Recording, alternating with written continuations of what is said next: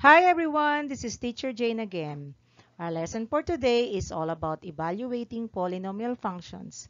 The examples that I'm going to discuss were lifted from the Mathematics 10 Quarter 2 module, page 6. I'm going to discuss the solution to learning task 1 on page number 6 as shown in my slide. Evaluate the following polynomials in your answer sheet. Letter A, f of x is equal to x to the fourth minus 7x squared plus 2x minus 6 at x is equal to 1. Letter B, f of x is equal to 10x cubed plus 4x squared minus 5 at x is equal to negative 3. And letter C, f of x is equal to x to the fourth plus 5x cubed minus 2x plus 3. Find f of 2 square. So let's start with evaluating these functions using our mathematics module. Let us now evaluate the first question. F of x is equal to x to the fourth minus 7x squared plus 2x minus 6 when x is equal to 1. So it simply means that all your x variables, you have to simply substitute it with the value 1. Okay. Then we are now going to solve f of 1. So x to the fourth will become 1 raised to the fourth power minus 7, 1 raised to the second power plus 2 times 1 minus 6. You can actually get an instant answer by using your calculator.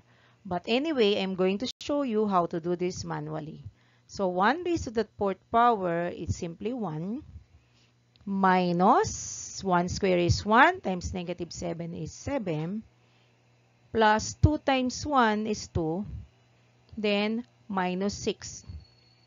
Combining all of this, you get 1 plus 2 is 3, negative 7 and negative 6 is negative 13, so we have a negative 10.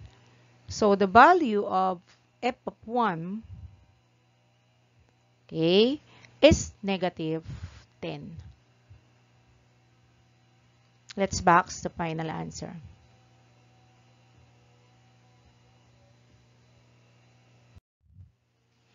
Given f of x is equal to x to the fourth plus 5x cubed minus 2x plus 3, find f of 2 raised to the second power. So we have to solve first f of 2. Then the value of f of 2, okay, will then be squared so that we can get now f of 2 squared. So in solving this, let's write f of 2. Now we are going to substitute 2 and 2 here and 2 here. So 2 to the fourth power is 2 times 2 times 2 times 2, which is 16. Then 2 to the third power is 2 times 2 times 2, 8 times 5 is positive 40. Then 2 times negative 2 is negative 4. And then you have plus 3. Then we combine first 16 and 40, which is 56, plus 3 is 59, minus 4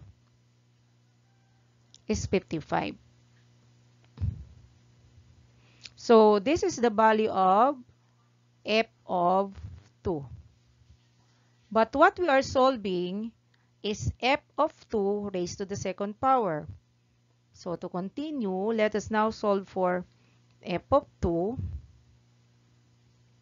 raised to the second power, so which is parallel with 55 raised to the second power.